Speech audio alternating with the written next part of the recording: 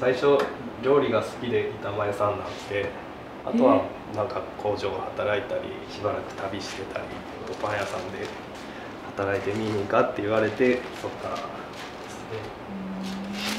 朝起きるのも苦手やったのにやるとできるもんですね。同じようにノートに書いてたんですよね、娘が幼稚園の時に。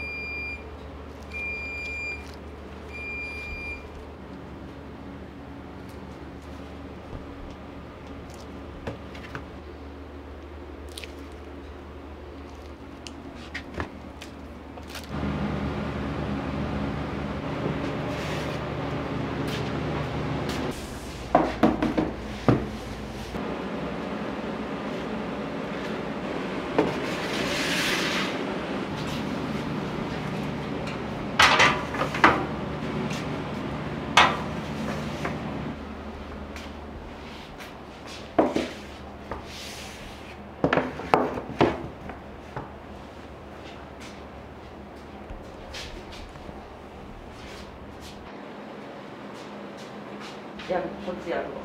いや、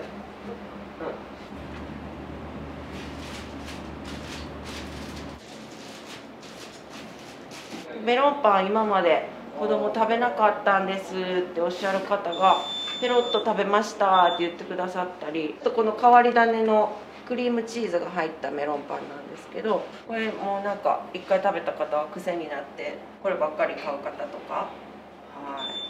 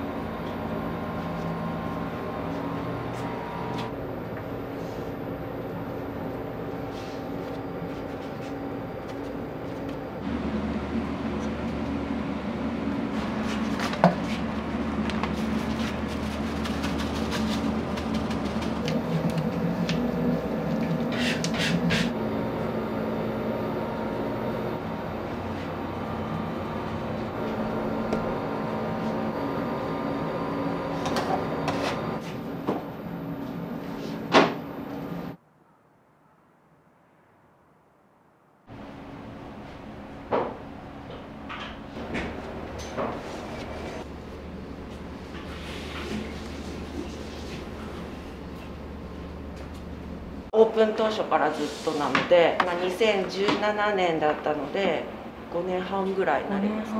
はい。なんかそうやって自分にできることみたいな感じで、多分娘が受け取ってるのか必ず学校行く前にそれを書いて出かけていきますね。で下の子も土日は書いてくれてて、まだお姉ちゃんには及ばずですけど、でも頑張って書いてくれてて。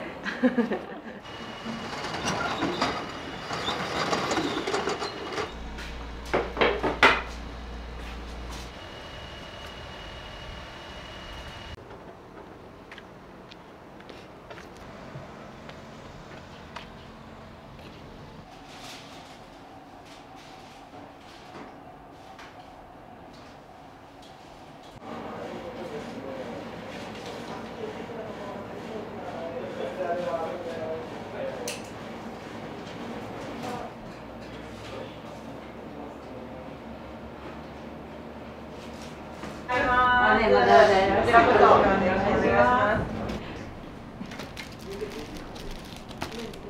す。はい、食パン2つ。はい。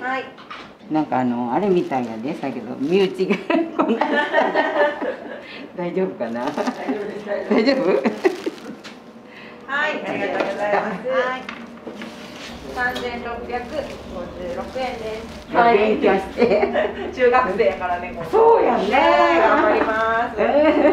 私もよろしくお願いします。ありがとうございます。こちらのお店、そうですね。週に2回ぐらい。お気に入りのパンとか息子がカレーパンとか好きなので、それをよく買います。食パンは常に買ってますけど、カレーパンとかあんパンとか、いつもね笑顔でね応対しているのでね、なんかすごい心が和むし、いいと思いますよ。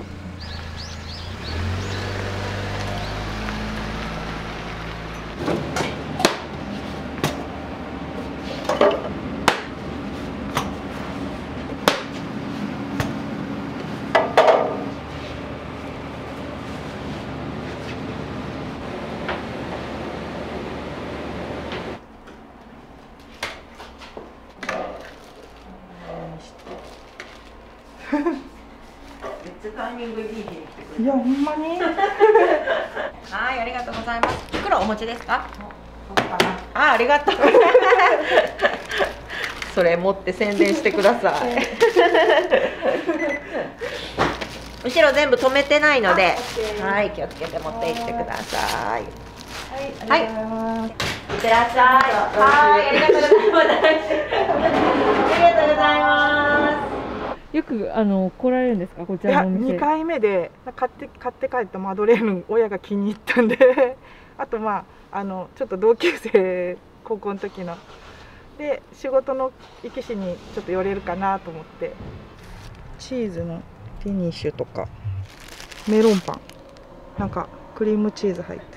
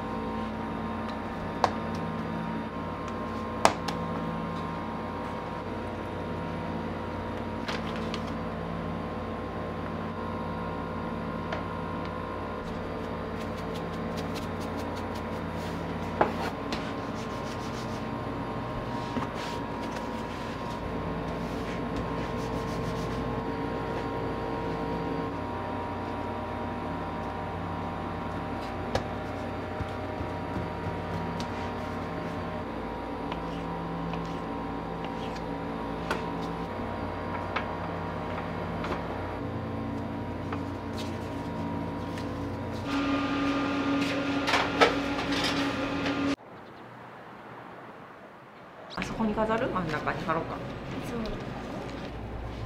それいい？みーちゃんする？自分で。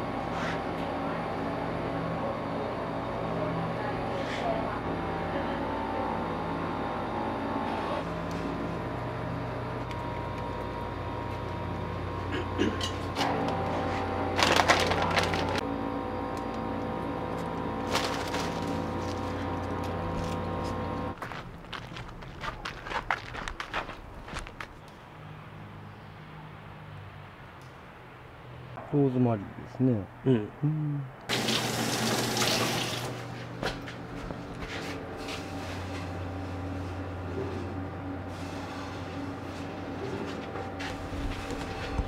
幸せ。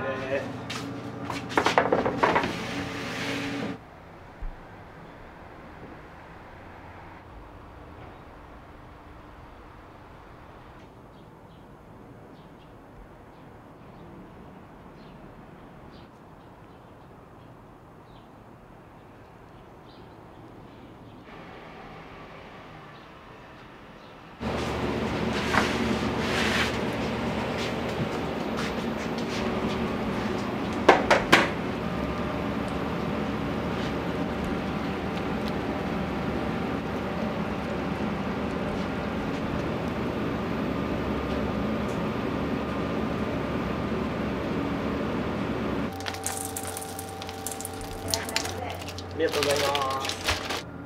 そうですよね。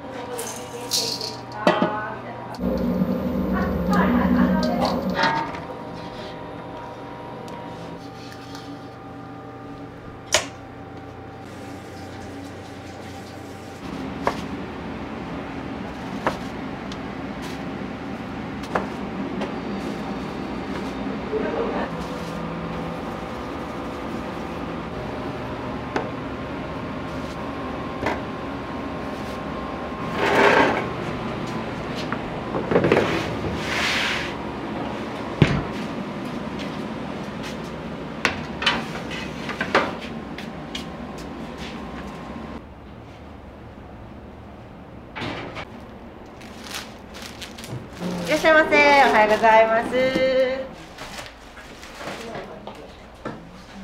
美味しそう。乗り切らへんわもう。これな、なおちゃん、これ。これ使って全部一緒でいいです。はい。と食パンですね。はい。5枚切りですね。お待たせしました。2478円です。はい、お待たせしました。ありがとうございます。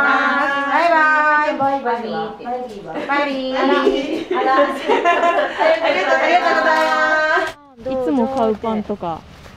これはるちゃんの肉まんパンだよって。何が入ってるんですか？肉まんの具が入ったパン。お気に入りなんですはね。るちゃん大好き。大好きね。アーモンドデニッシュも美味しいし、クリームパン。クリームパン好きです。カスタードが絶品なんで、はい。全部美味しい。全部美味しいです。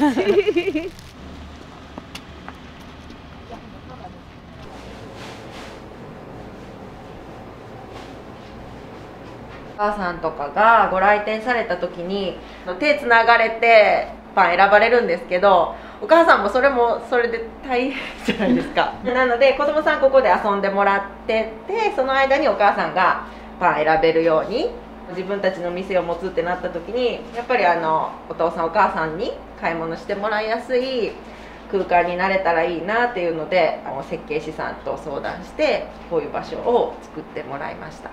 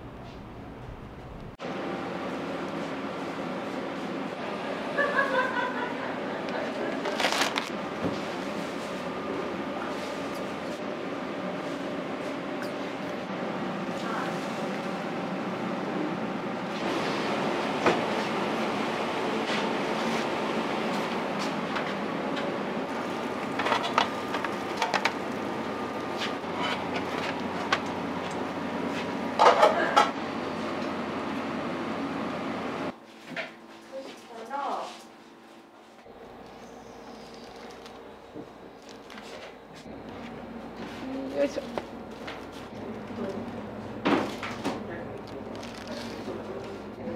アンパンはよし、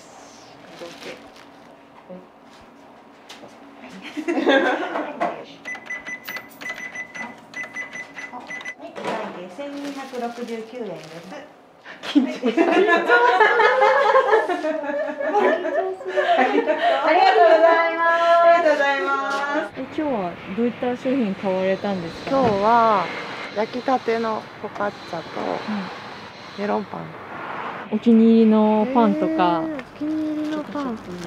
メロンパン大好きです。メロンパンは誰のお気に入りなんですか？これは僕のです。こちらのお店の特徴とか魅力とかって？魅力だらけやな。美味しい、パンが美味しい。はい。看板が可愛い。確かに看板可愛いですよね。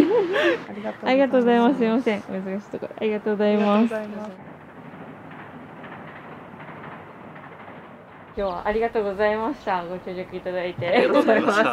こちらのお店のお名前の由来っていうのはどういったことで付けられたんですか？ニコニコ仕事していたいっていうのと、お客さんに笑顔になってもらいたいっていう。娘さんたちもすごいお店思いでそうですよね。なんかそれが一番嬉しくって、なんか父親が働く姿でね、なかなか見れない子の方が多いじゃないですか。でもやっぱりなんかこうやって頑張ってる姿とか、お客さんがそうやってね喜んでくださってる姿を子どもたちがこう目の前で見れるっていうのがなんか私としてはすごい嬉しくって、娘もなんかまなちゃんとこのパンめっちゃ美味しいなみたいなことをね学校とかで言われたりすると、なんかめっちゃ自慢に感じてくれてるみたいなんで、なんかそういうのもなんかやっぱりお店を家でやってよかったなって思える理由の一つですね。年明けということで何か今年の抱負とかあったりするんですかね？毎年変わらず自分なりの新しいものを出していけたらなとは思ってますけどね。あとはお店に来てくださってパンを食べていただけるのもありがたいんですけど、なんかちょっとお店から飛び出していろんな方にもっとニコのパンを食べていただけるような何かできたらいいなって思ってます。おすすめの何かパンとかあったりするんですか？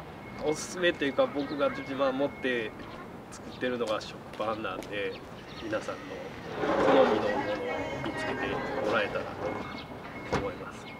ありがとうございます。ちょっとどう？ね、ガーさん見て。ちょっとどう？だいぶ信が。どうしてると思って。慌ててよ。すいません。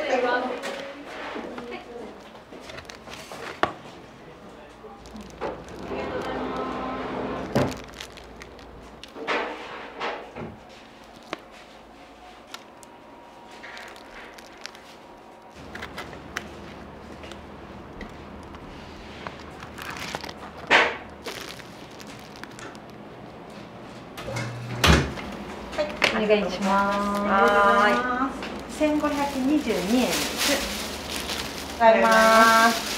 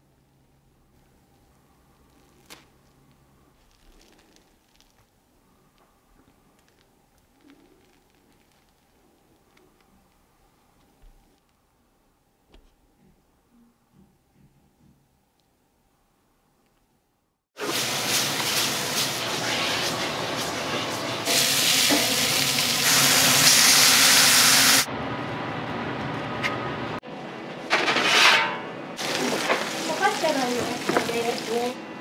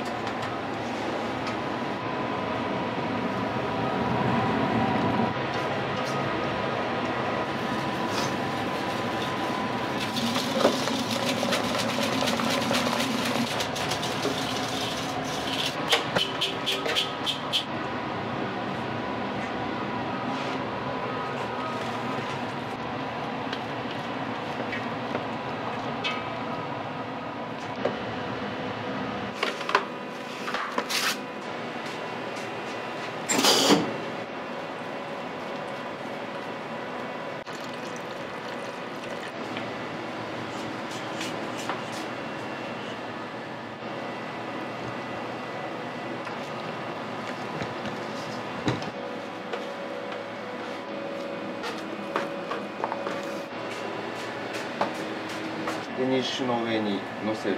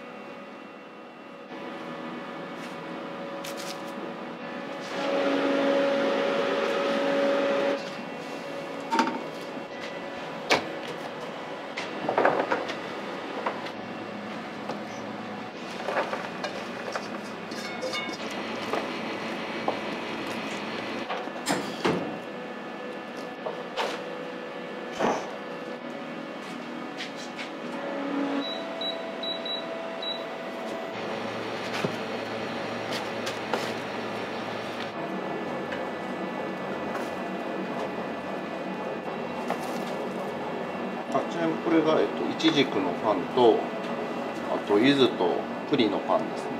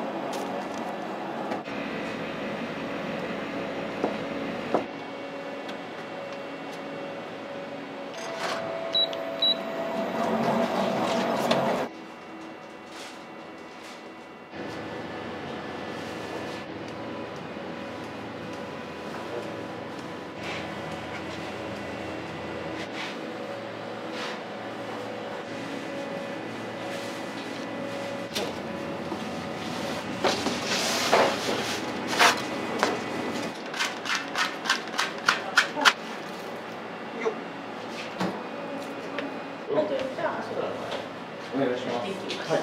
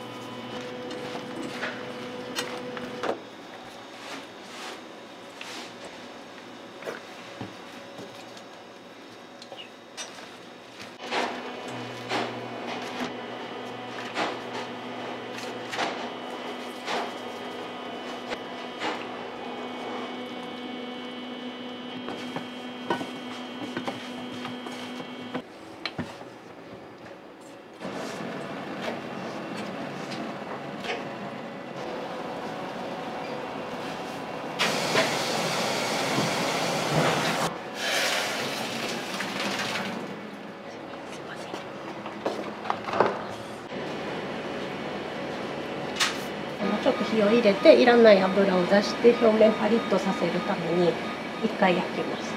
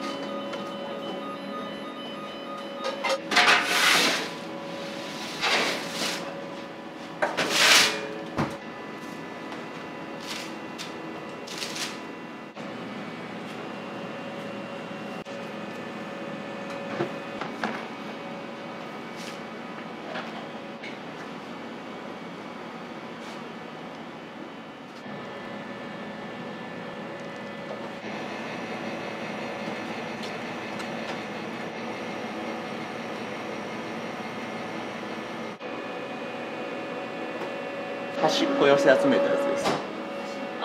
クロワッサン作った時にできた端っこをもったいないんで細かく切ってで型に詰めて。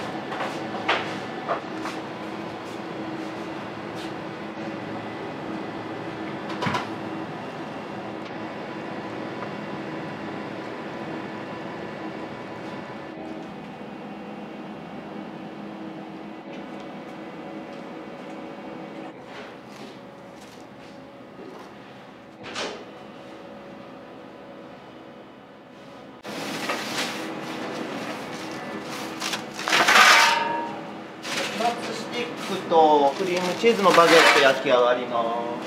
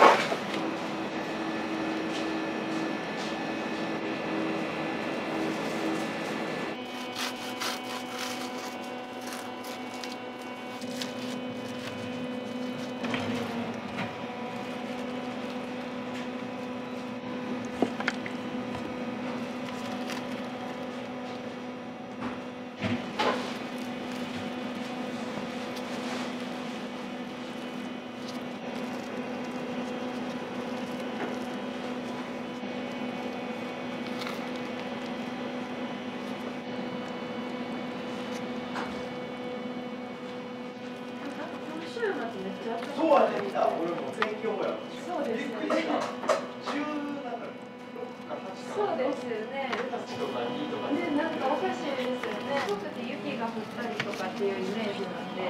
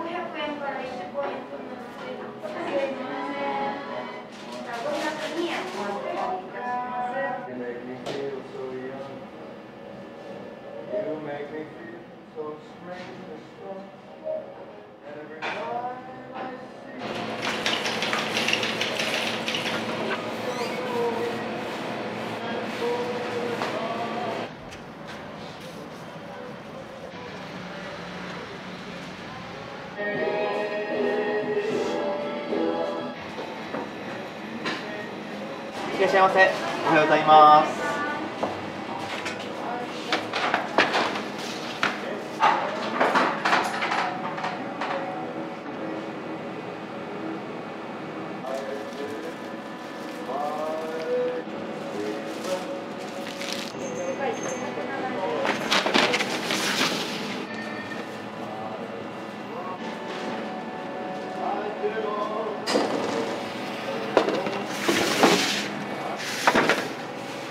レンコンと明太子クリームチーズのパンです。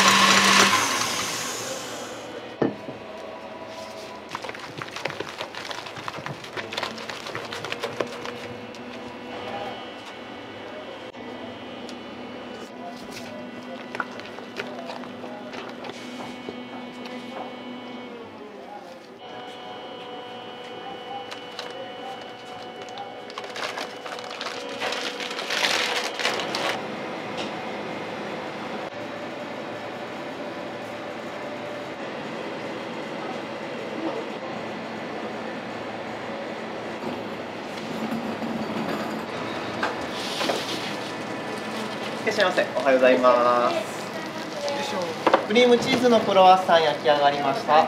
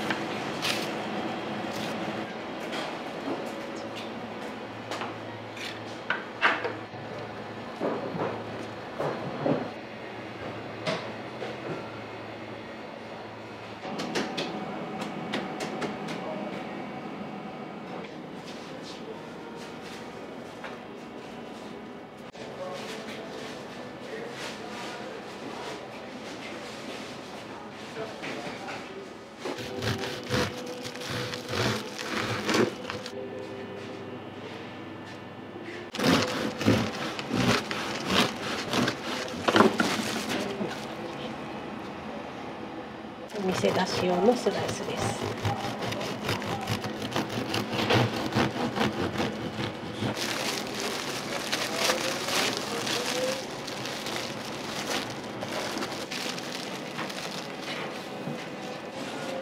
もうすでに焼き上がっているのでいつでも大丈夫です。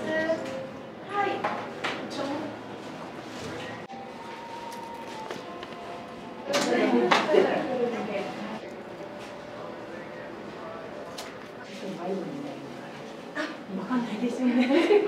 レジ袋ご入り用ですか。かしこまりました。が2219円です。ポイントカードをお預かりいたします。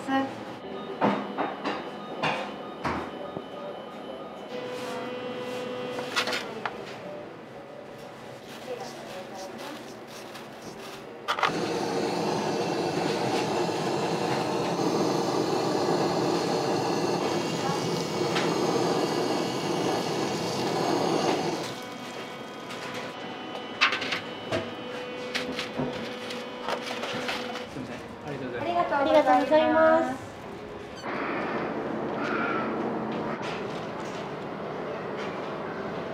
す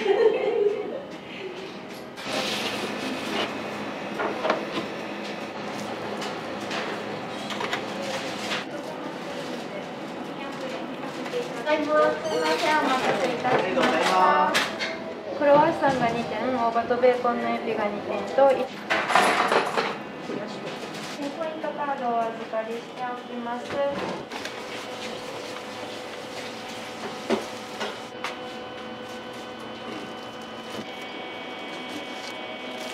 すみません、お待たせしました。ありがとうございます。まあ週1、2回来てます。もう買うの決まってるんですよ。クロワッサンと大葉とベーコンの分と、で今コルネと。ここで一番最初食べてクロワッサンがあまりにも美味しかったもんで、これを食べるようにしてるんですけどね。大葉とベーコンなんですけどね。でこれもよそで食べるよりか結構美味しかったんですよ。す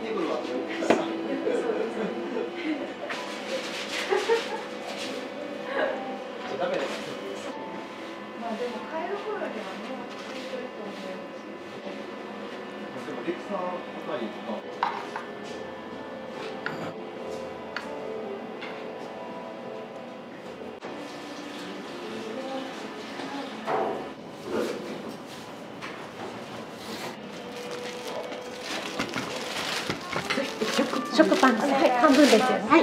4つで、1360円です。ありがとうございます。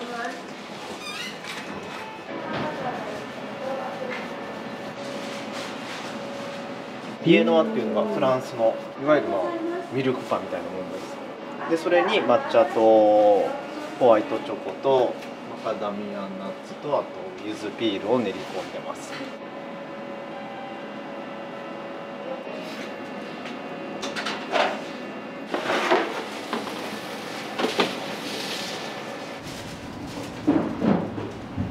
レンコン明太子とクリームチーズのパン明太子フランスです。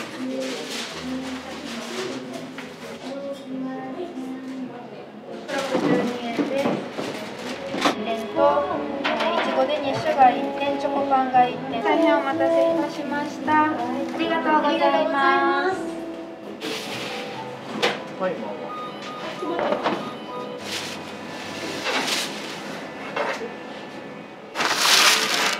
あとレモンとチョコのパンが焼き上がりました。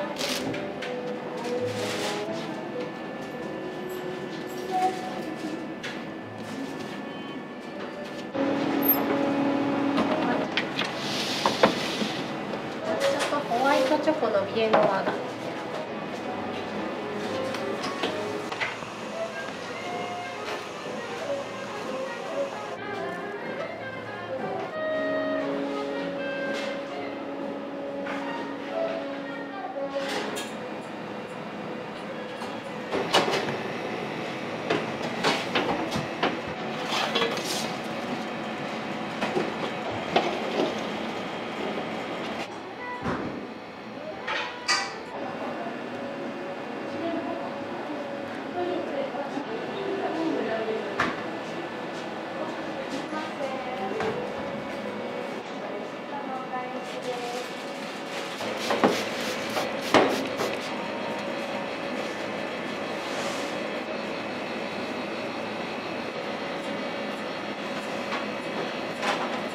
30秒。はい。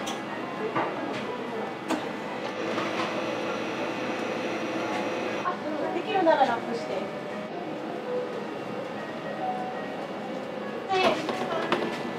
いらっしゃいませ。いらっ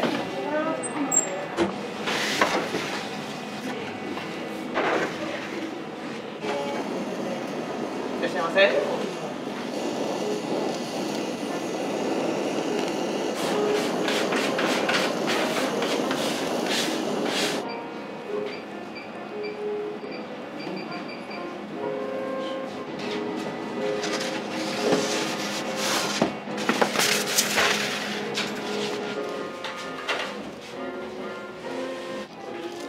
どうぞ。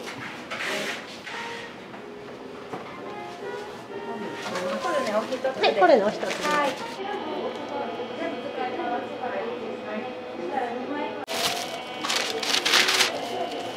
あんパンを一番上に置いといてもらって。あんパンを一番上で、はい、わかりました。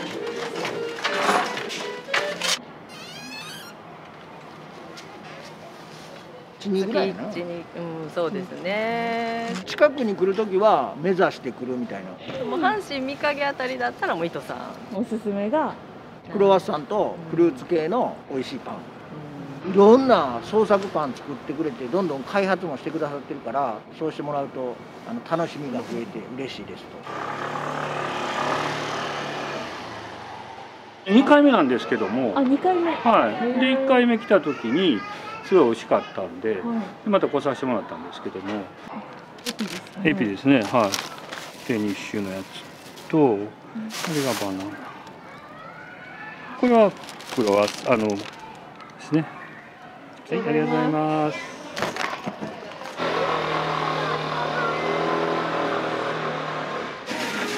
ご希望でしたらそこから。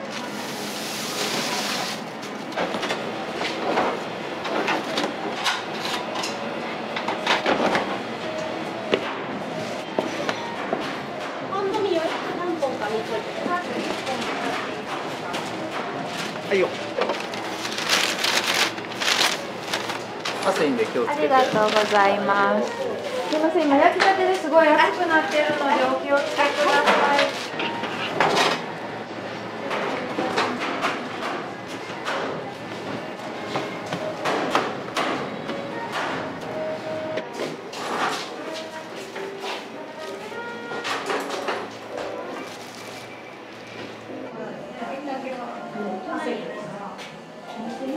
パンが焼き上がります。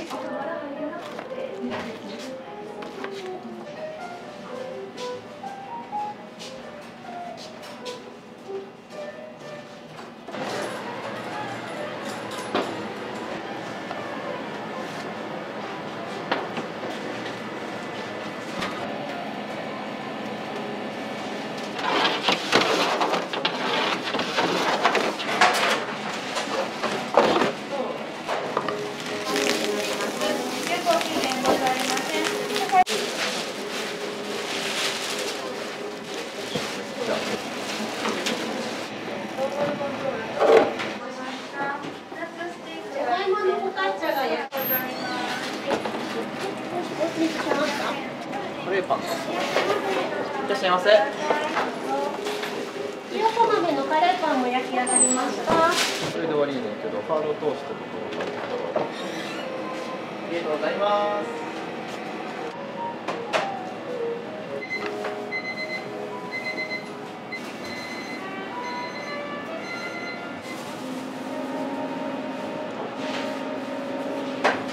これはね、これ。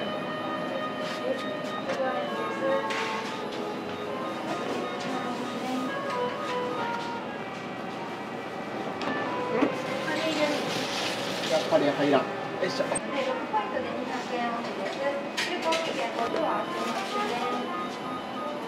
そうここにですかね。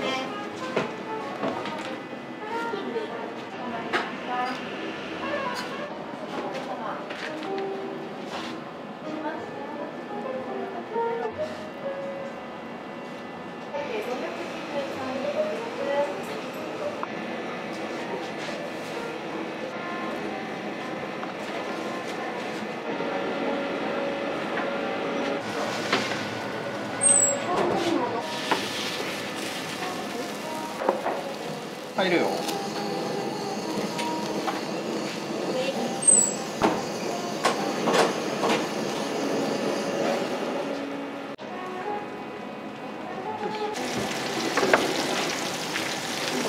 菓子が入りましたですね。バジルチキンの方が。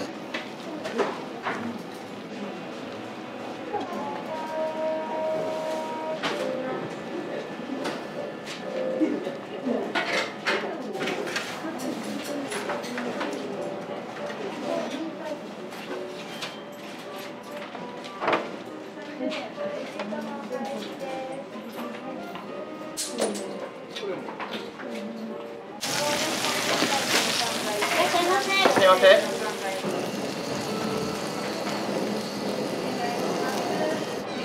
ありがとうございます。さ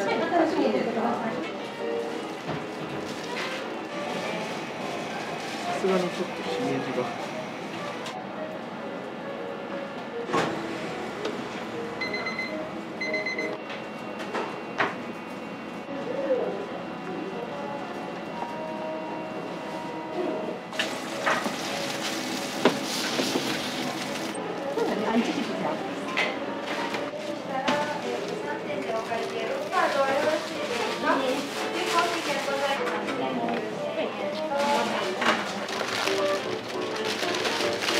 ありがとうございます。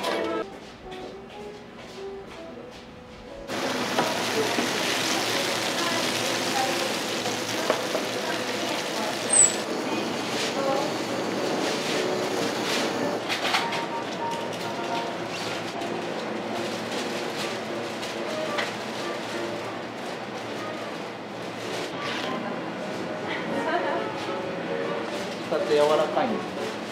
言っていただけたらそうしますので。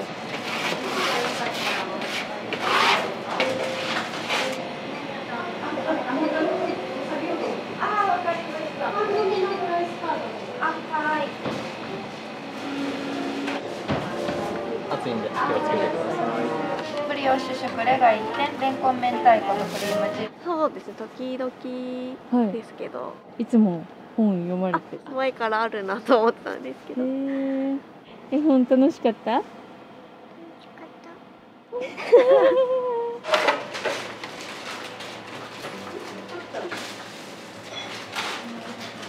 がとうございます。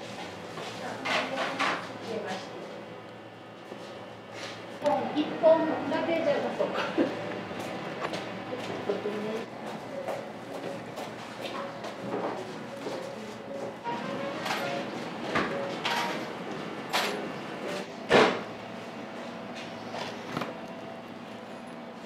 ありがとうございます。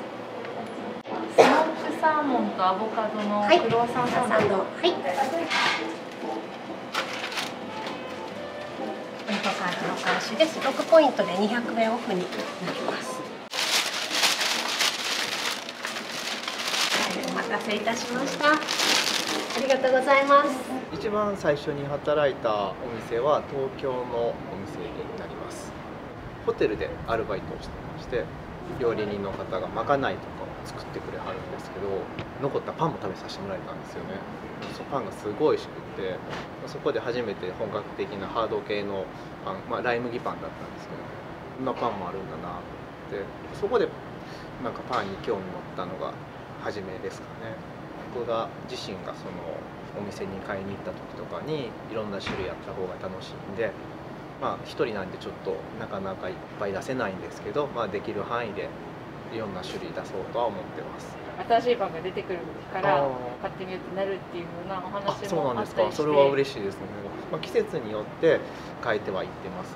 食材もやっぱり新作のパンもできるだけ出そうとは思うんですけど、なかなかそんなには出せないですけど、でもそういうふうに言ってもらえるならよかったです。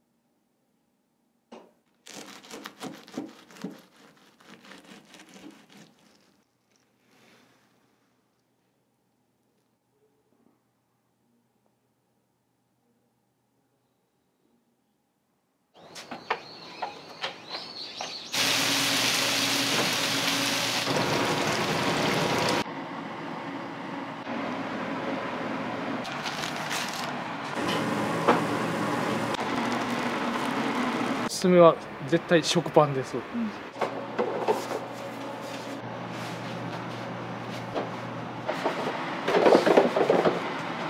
ちら300円のお返しになります。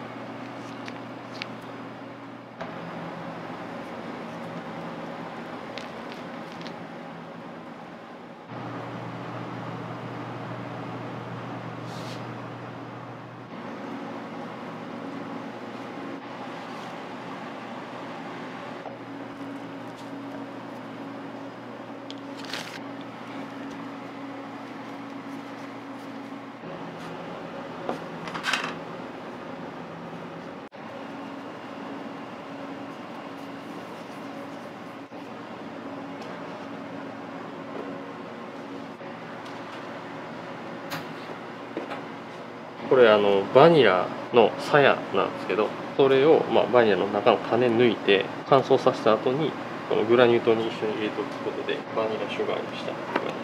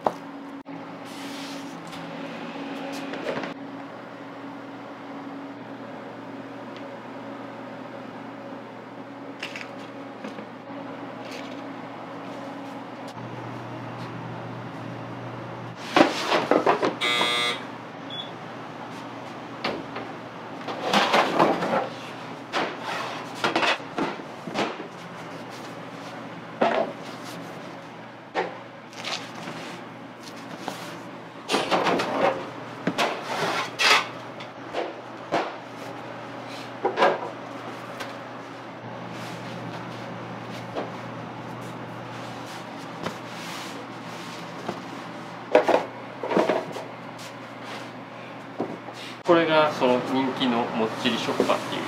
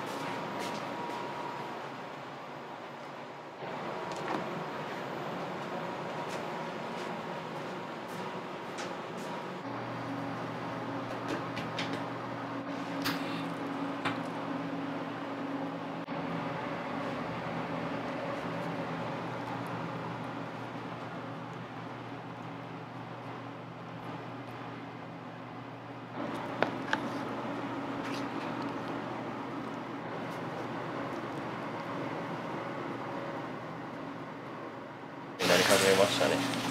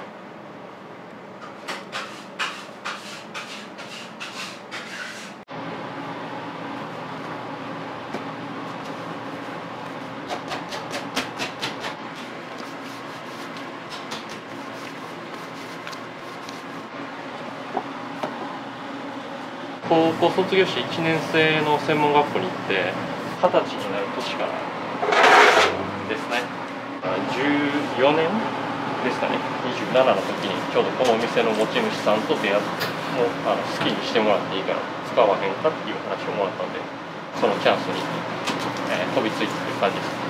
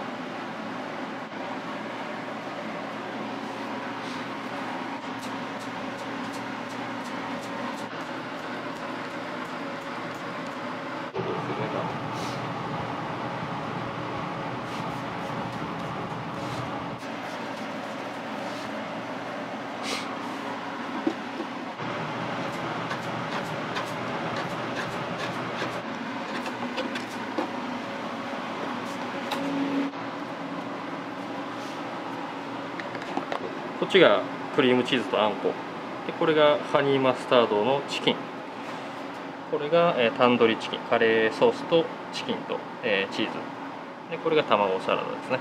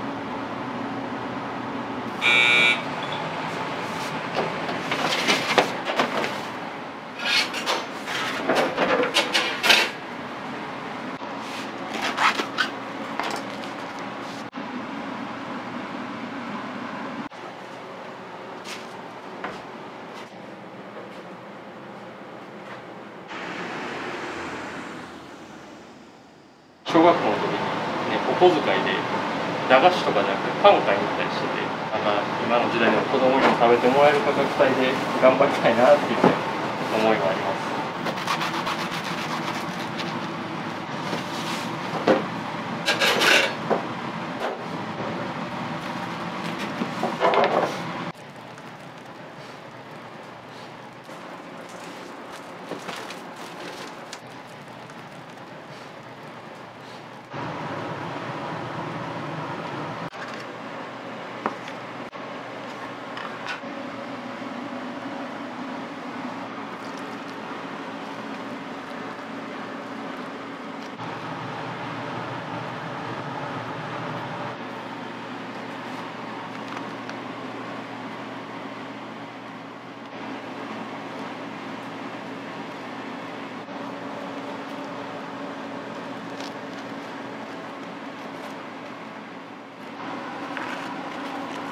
自家製の醤油ベースのタレで大葉を漬け込んでるんですけど、大葉自体にももう味がある。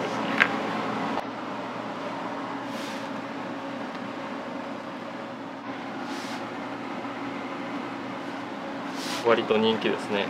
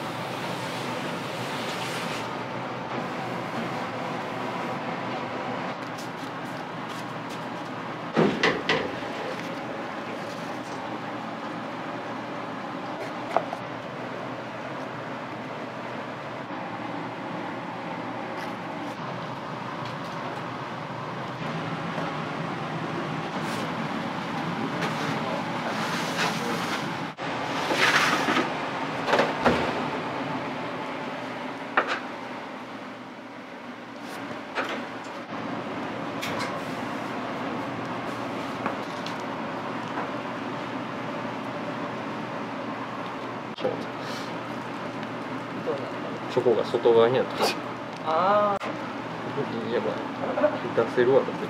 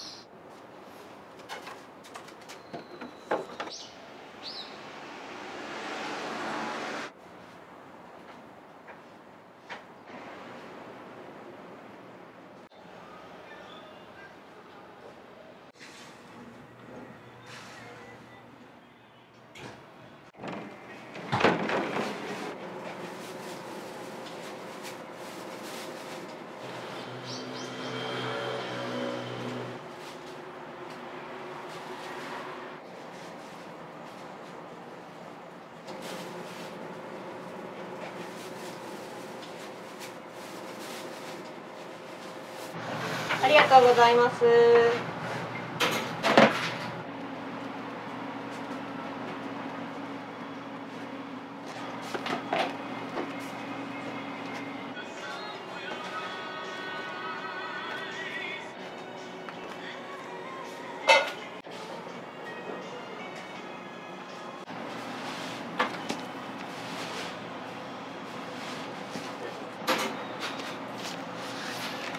いらっしゃいませ。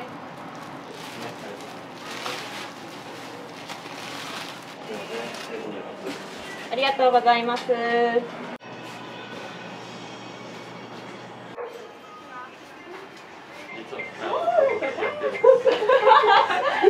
っしゃいませ。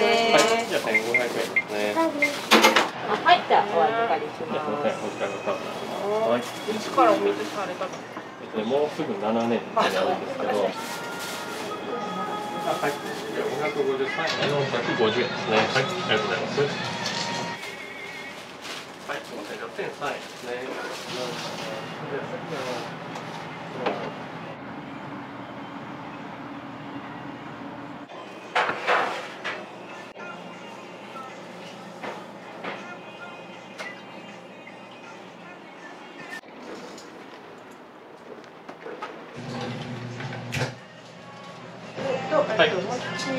はい、はい、かしこまりました。はい、ありがとうございます。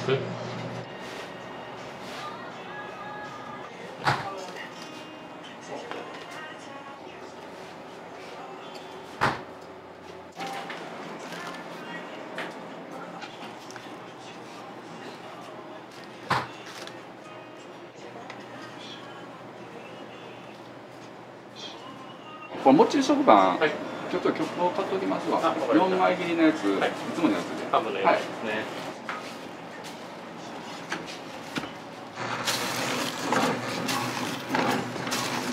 はい、すみません、ありがとうございます。はよかったらコロッケバーガーも仕上がってます。よかったらどうぞ。こちら300円のお返しになります。はい。すみません、お待たせしました。どうもありがとうございます。このお店は、よく来られるんですか？もうこのお店ができた当初からずっと通わせていただいて、もう毎週来させてもらいます。もう助かってますね。美味しいしね。もう全然店主さんも一緒なんで、いつも利用させてもらってます。これ食パンですね。でこれが今旬のイチジクのパンね。あと卵ロールとあと。これは新しい新商品みたいですね。さつまいものなんかクロワッサンみたいな。これが、これはクロワッサン、定番のクロワッサンみたいな。カップケーキみたいなパンですね。いつも大体このくらい買うんですか？いや、量多いですね。はい。はい。ポイントの方ね、お二つお付けしてます。お付けしましょうか。北の坂。北の坂の方で。はい。スライスの名前にしておきます。4枚。4枚ですね。また5やつとかね、固まってます。はい、よかったです。ホ屋さんの方にはよく来られるんですか？そうですね、2週に1回ぐらいは来ますね。おすすめのパンだったりとかっていうのは？おすすめは絶対食パンです。湯種パンが一番美味しいと思います。湯種パンとあと何かパンを2つぐらい買って帰るようにしてます。朝早く開いてるのがいいんですよね。7時から開いてるんで、ここで美味しいパン買って朝ご飯食べようかなみたいな。じゃあ5点で1070円になります。は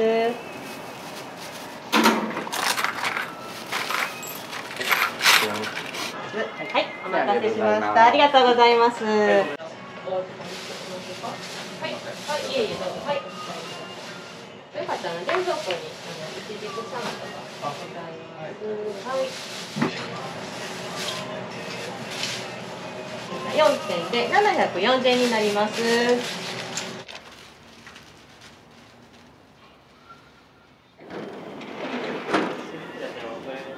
しゃいませ。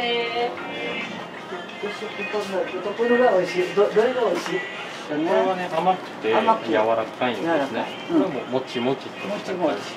けどこれは土日だけやってる分ですね。土日だけ。はい。今はこれで。はい、わかりました。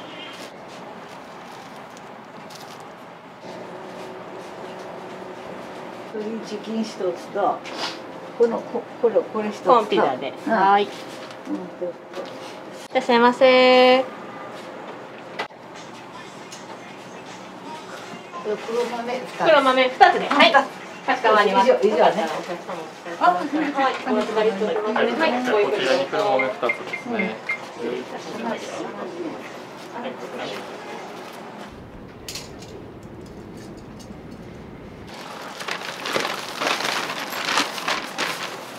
いつも買うてきて言われる。本当ですか。ありがとう。ありがとうございます。カードの方ですね。ありがとう。はい、かしこまりました。ここのが美味しい言うて買うてきてて言うて今もメールがあったんよ。だから買いに来たんよ。娘さんに娘さんがしょっちゅうここが好きだからね、ここのパンが。これでしょっちゅうここで朝来るの一番に。美味しいところいっぱいあるけどもここのが美味しいよって言って。じゃあ食パンがお気に入りなんですね。食パンがそう。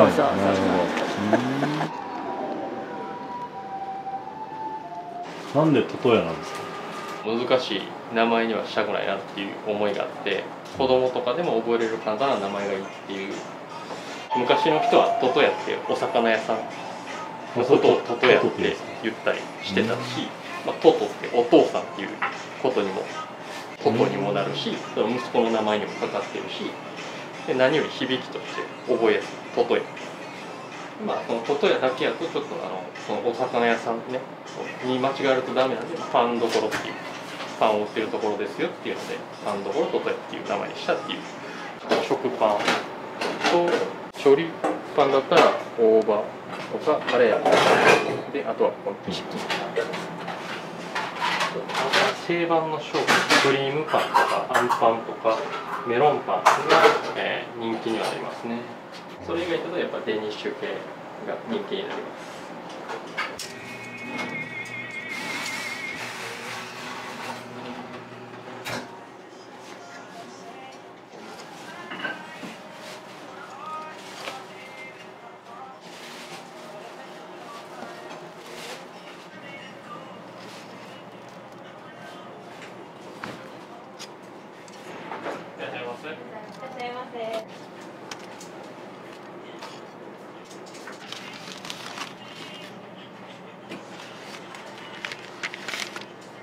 ありがとうございます。あ、はい、おき何枚がよろしいですか5枚ぐらい。5枚で、はい。お酒袋の方ご用意はよろしいですかください。あ、1970円になります。はい、はい、ありがとうございます。